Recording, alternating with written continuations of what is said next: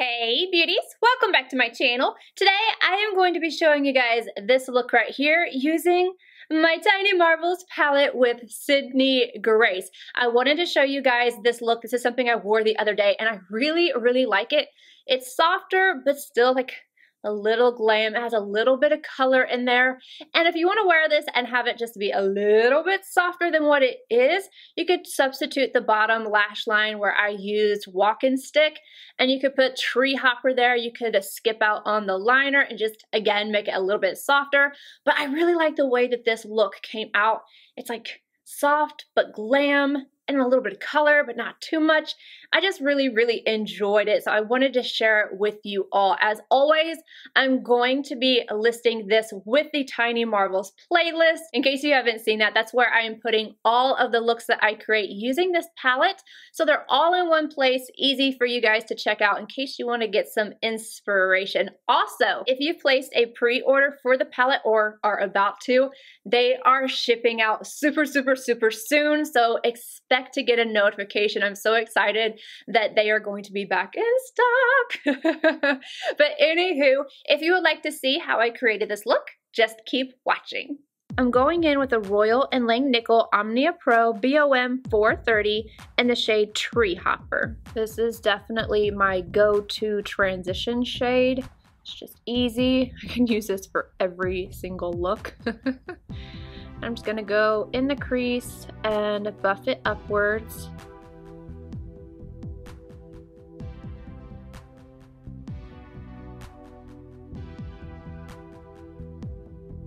I'm not being really precise. I'm just really going in big circles and buffing it out.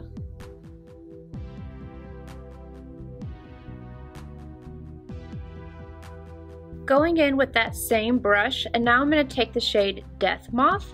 I am going to start buffing this on the outer corner and up into the crease, kind of focusing on the outer portion of the eye. And the reason why I'm sticking with this brush in particular is because I want a softer application. I've been getting requests for just a soft look using the palette. And if you use a fluffy brush, you're gonna get a softer application instead of going in with, you know, my usuals. Using something fluffy like this, you'll get a much softer look. BK Beauty 206 in the shade Fire Butts. Again, I'm using a brush that's a little bit more on the fluffy side. But Fire Butts is intense, so I'm going to be going back and forth. I didn't pick up a lot of product, or at least I thought I didn't. I'm just gonna go back and forth and buff this like kind of up to the crease, like slightly in the crease and over the last shade we laid down.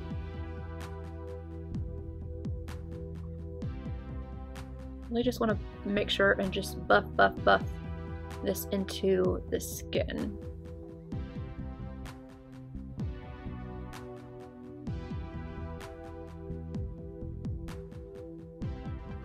Going back in with the last brush I used, but I'm not picking up any additional product.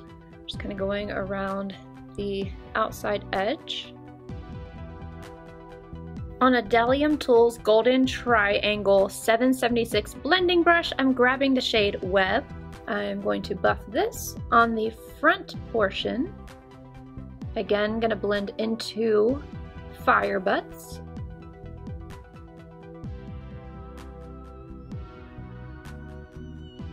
Excess from the brush, right on the brow arch. Sigma E35 for my GLITZYFRITZY collaboration. I'm going to go back in with a little bit of Tree Hopper, and I'm just going to run this in between again, just to soften up any edges.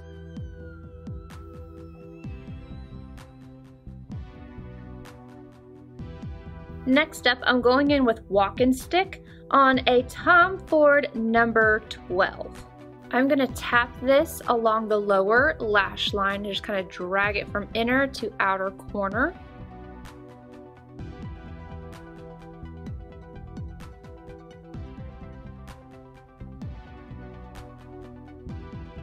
Royal & Langnickel Omnia Pro BOM 435.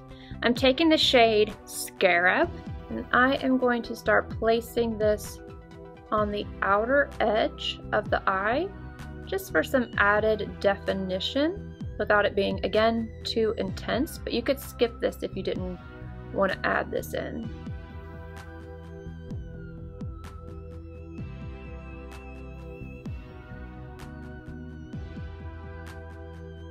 I'm kind of creating a soft little mini winged liner effect.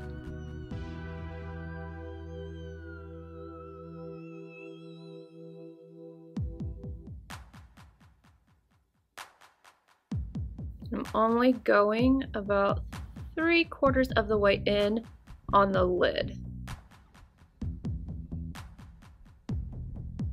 Now I'm going to add inner rim liner, and then I will go off camera and add on mascara.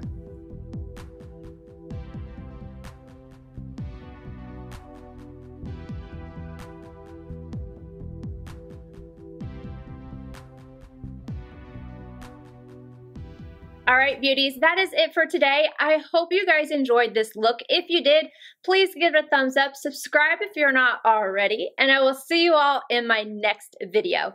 Bye guys!